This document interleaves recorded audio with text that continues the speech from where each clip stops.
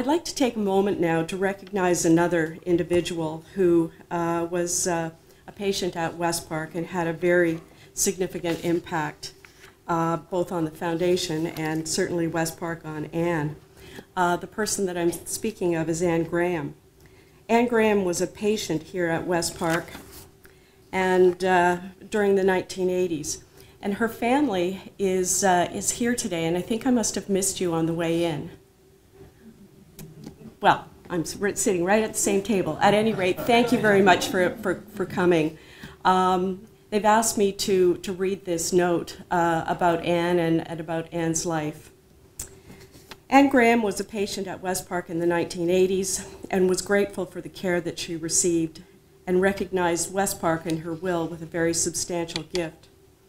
Her estate is being directed to the new hospital building. Most of us never had the pleasure, most of us in the room today did not have the pleasure of meeting Anne. So here's a little bit of who Anne was, described by her family, her brother Mark and his wife Denise, who are with us here today. Anne was the only daughter of Duncan and Esther Graham, the rose between four brothers, as Anne would call her brothers. She called them the Bothers, but she was the rose between four brothers, Bruce, Frank, David, and Mark. In 1980, Anne was enjoying her early 20s. She had just completed a program at Sheridan College and started a full-time job. She was expecting to become engaged to her long-term boyfriend. Then, in 1980, she was involved in a very serious car accident on the way to work. Anne suffered what is called a closed head injury, which resulted in significant brain damage and related motor control issues. Anne took many years to recover. She was initially at the Toronto Western, then at Mississauga Hospital, and eventually Anne arrived here at West Park in the spring of 1981. The task at hand for Anne and West Park staff was a daunting one: to relearn essentially everything: to walk, to talk, to read, to write, to eat. Things that we simply take for granted. But she worked hard, and through the help of West Park and the support of friends, neighbors, and Anne's church, Anne did eventually rejoin the family. Beyond the physical and mental recovery, West Park also helped the healing process of the entire family, especially her mother and father.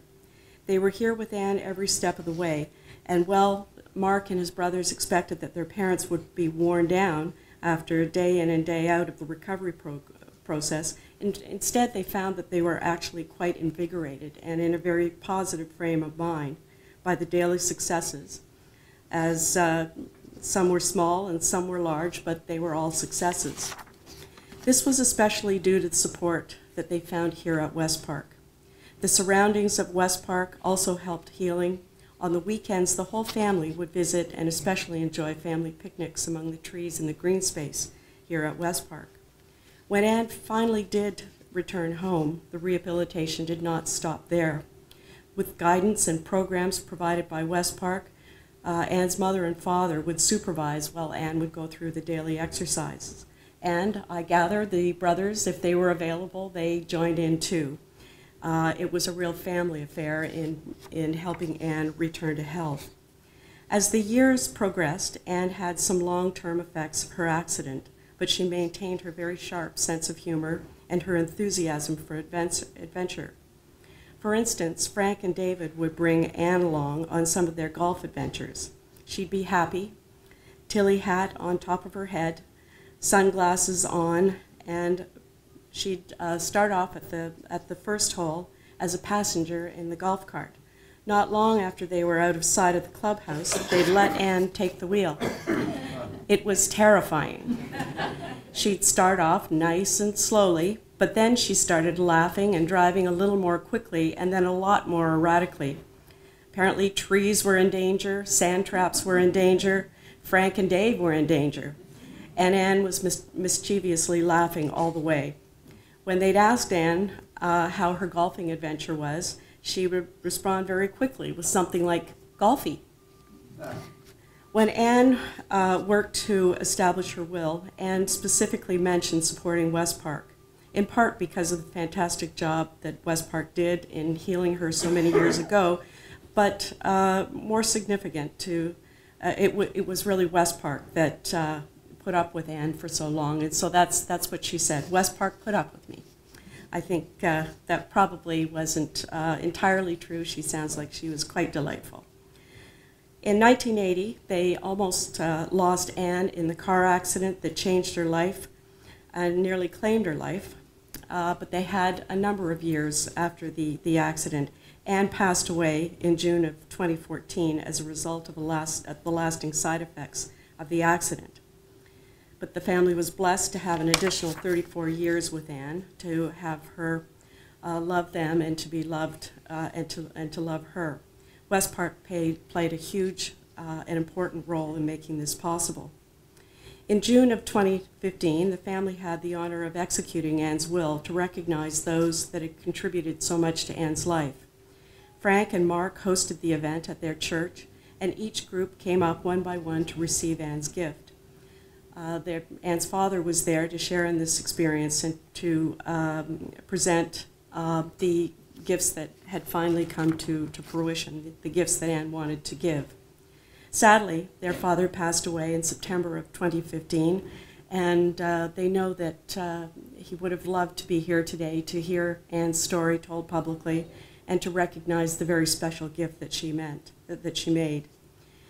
In closing, West Park was a very clearly an important part of Anne's successful recovery from her accident.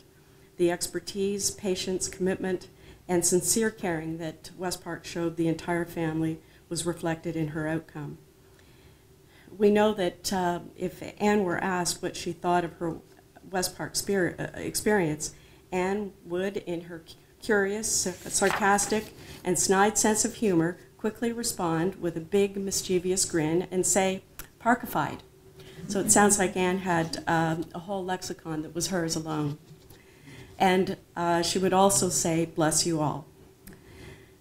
So thank you, Mark and Denise, for being with us today and for allowing us to share your very moving message about your sister's life. We are truly grateful for Anne's generosity, for your family's generosity, and you can be assured that her spirit will live on here with her legacy at West Park. So thank you very much for sharing this story.